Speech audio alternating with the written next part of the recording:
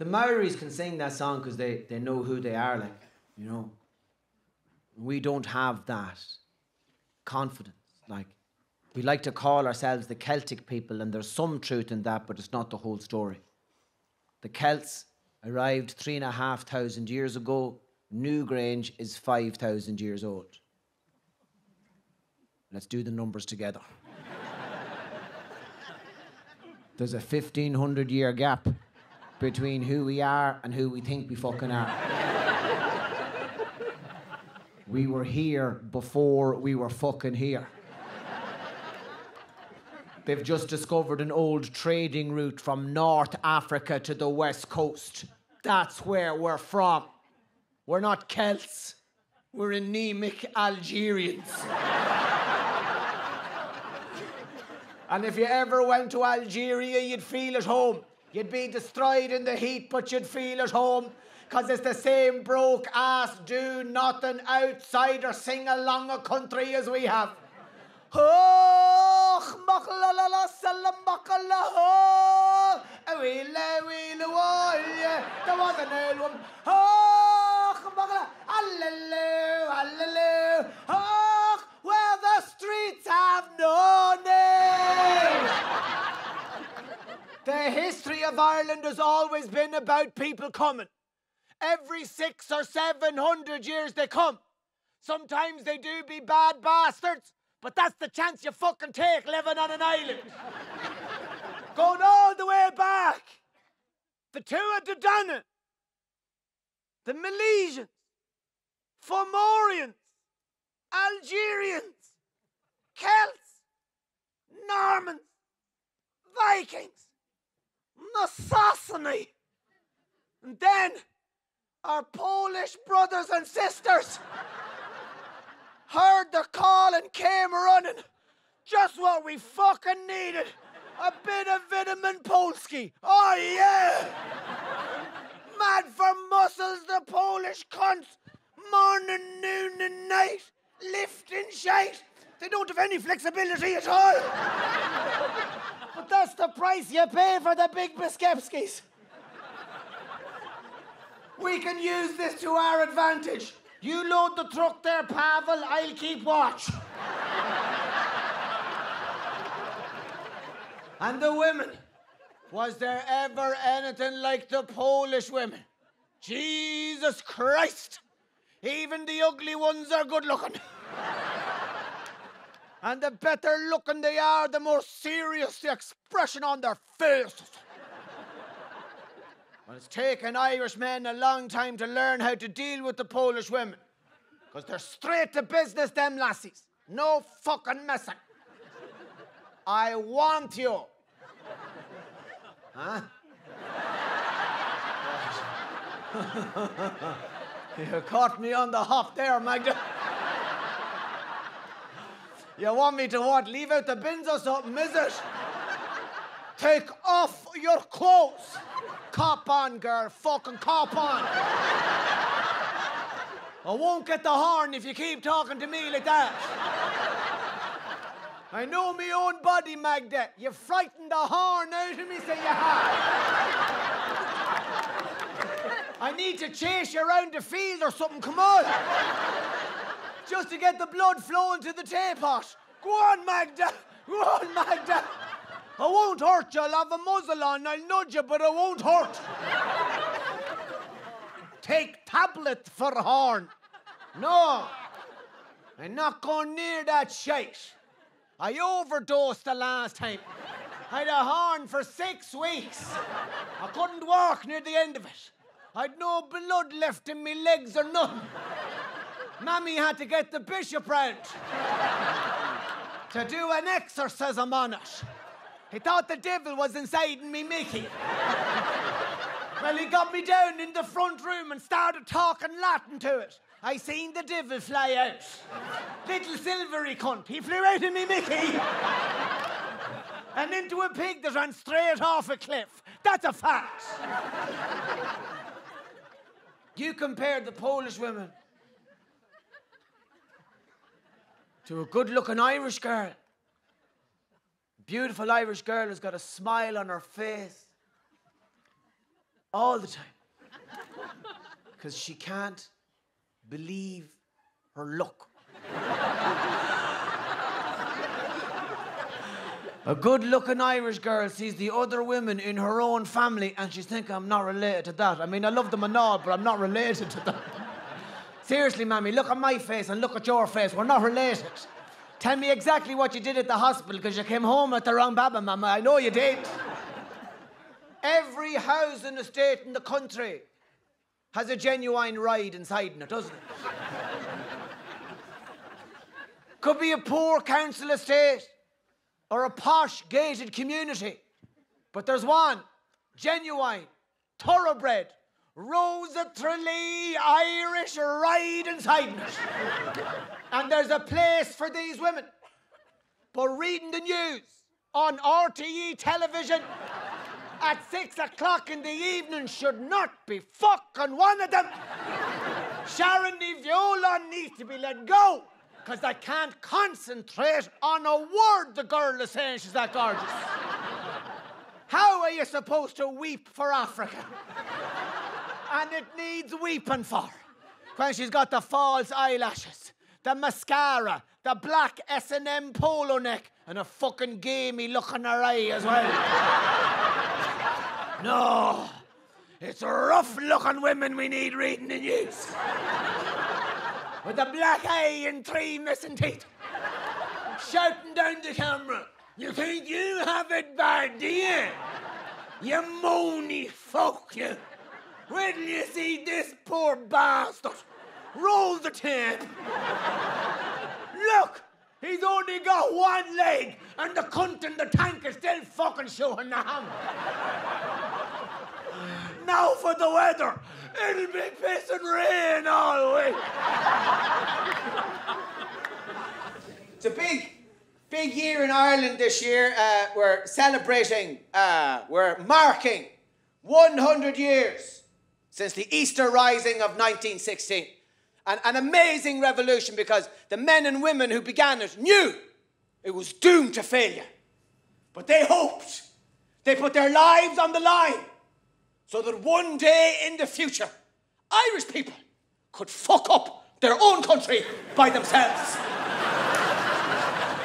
But I find the whole idea of anniversaries quite strange because they're not real, are they? They're an act of collective imagination. Like we all decide, because somebody else tells us to think about the same shit at the same time. Like, how can you put something as rigid as time on something as fluid as memory? And I have to be honest with you, I fucking struggle with this part of the show myself. But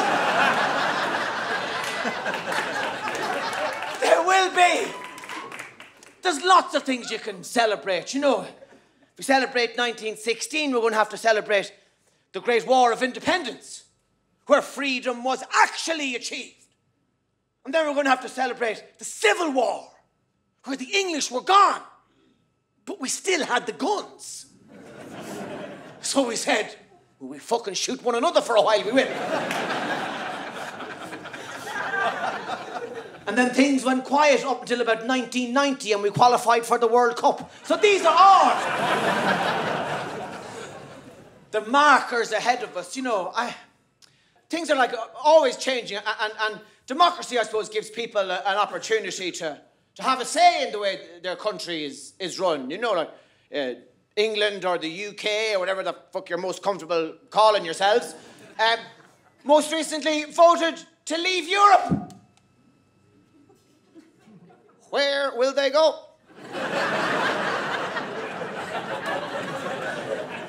They can't stay here, lads. You have to fuck off. Pull anchor and fucking sail away. Now, we'll give you a good send-off when you're passing by Ireland. Good luck now. Don't rush back, you'll be grand. Go on, off you go. We'll fill in the gap, don't you worry. And there's going to be changes, you know. Unfortunately, it meant the end of David Cameron, and I liked him. I loved David Cameron because allegedly, when he was young, he put his willy in a dead pig's mouth. That's exactly the type of man I can follow. Someone who's prepared to go that extra inch. He's precisely the person you needed sitting across the table from Angela Merkel during tough EU negotiations. I've done it before, Angela.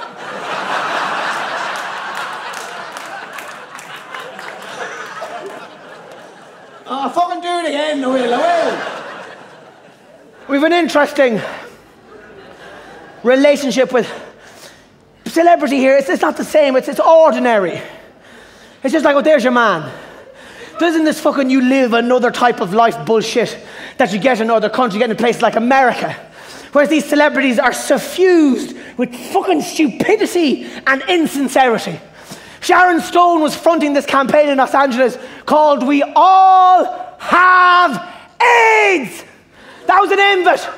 And it was photographs of celebrities, famous fuckers who don't have AIDS. Besides skinny, dying fuckers who do. We all have AIDS. I'm a celebrity. You must care about all these people like I do. Would you ever fuck off? I don't have AIDS. I have hay fever. That's my burden, baby, and it's enough to be fucking dealing with.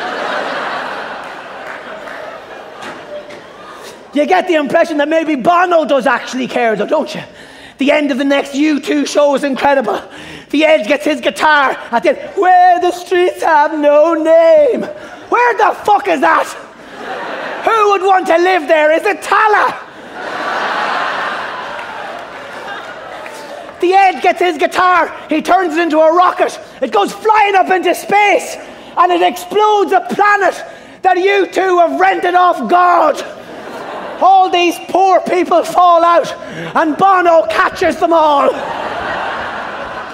Edge, would you? Fuck you. New York last summer, I experienced hot rain. Hot fucking rain. Why not just have soup falling from the sky? With croutons for the homeless. There you go. Told you I'd mind you. Hot rain. If we had hot rain in Ireland, people would be standing outside with huge fucking tea bags. God has put the kettle on. Tea for everybody.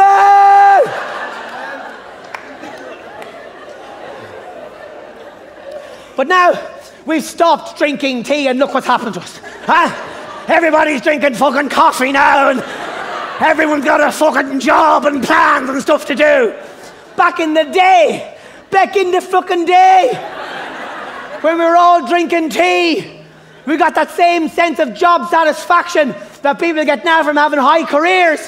We used to get that by doing simple shit. Letting the fucking cat out. Opening a window. Other countries. That was the only place we worked hard. Other fucking countries. Ireland was our little fucking secret. We used to work like anything in other countries. I remember one time being in Barcelona, working on a site for the Olympic Village, and we built what became the tallest hotel in Barcelona. Now, it wasn't supposed to be. They only ordered a bungalow, we just got fucking carried away.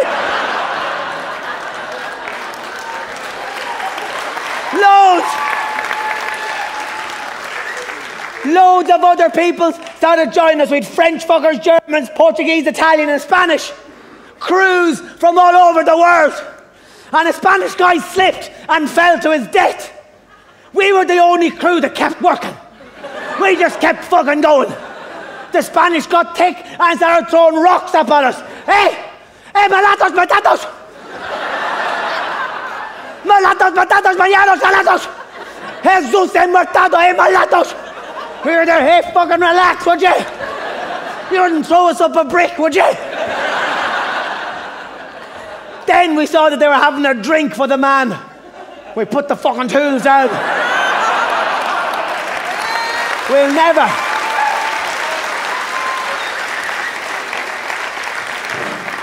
never see the like of him again, will we?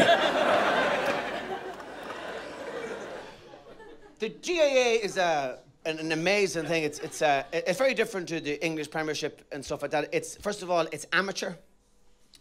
And the game, the best game that we have is hurling. Hurling is kind of like, if you can imagine, 30 chimps trying to play golf with the one ball. There's a wild, savage madness to it. But there's beauty in it as well.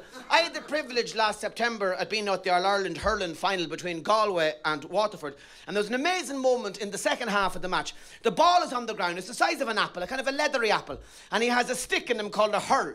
And he hits the ball in such a way, he lifts it off the ground and spins through the air on a kind of an arc to score.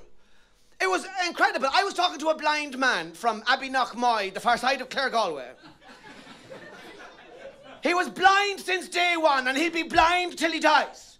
And he told me that sideline cut was that fucking miraculous that he's seen it. So that's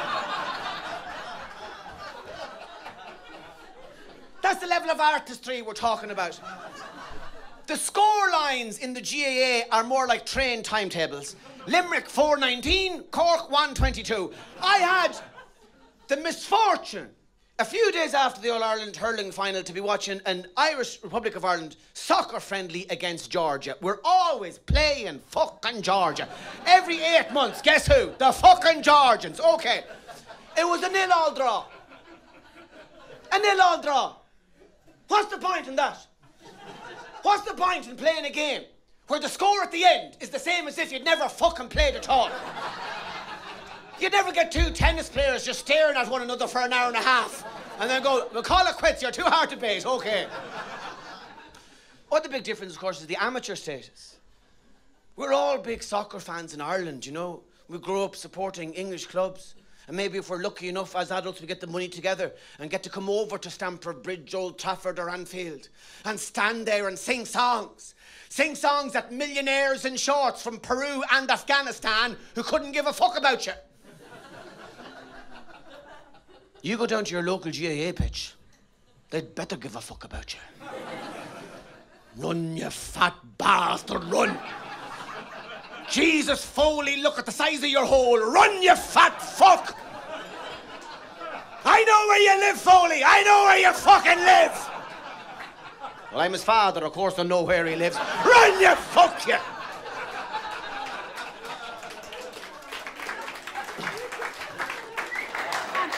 If you can't do big, mad things, it's as well to know mad people, isn't it? And the problem is, as you get older, I suppose your life gets more kind of settled and you edge the lunacy out of your life because you want to keep your home safe and in order and working properly. I have one mad friend left from my early 20s and he's wild. He's full of this ferocious sexual energy, but it's not wrapped up in any charm. It's in its raw, unprocessed state. Women find him repulsive. Give us a go of your tits, come on! Give you an example of what he's like. I was working over in London recently, and for some strange reason, the BBC had given me 2 tickets to go back to Ireland. So Brendan was over there at the time, and I said to him, listen, do you want to come back to Dublin for the weekend? I have an extra ticket. He said, I'd love to. So the 2 of us and I got drunk. And we'd just barely gone to sleep when the phone rang in the hotel room, and it was the room service people saying, oh, your taxi is here. So we got up and we just about got in to the taxi cab and we just about made it to the airport. We were the last people on the flight, first class British Airways. You know the English, they're so posh and magnificent with their big, huge heads.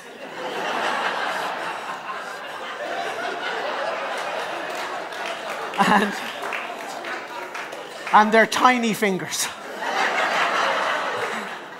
They're like T-Rexes.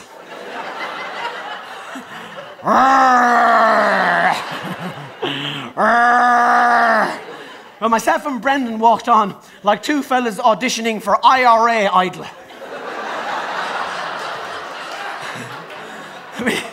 we sat down in our seats. You know when you're hungover and you know what you want to say?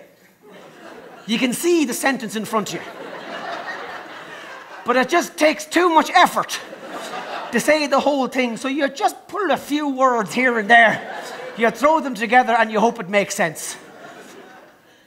What he meant to say to me, what he meant to say was, Tommy, did you ever come home at night and make love to your girlfriend when initially she doesn't want to be made love to? Okay? That's what he meant to say. You must also remember that his ears had popped and he had no idea how loud he was actually speaking. So he roars, did you ever rape somebody?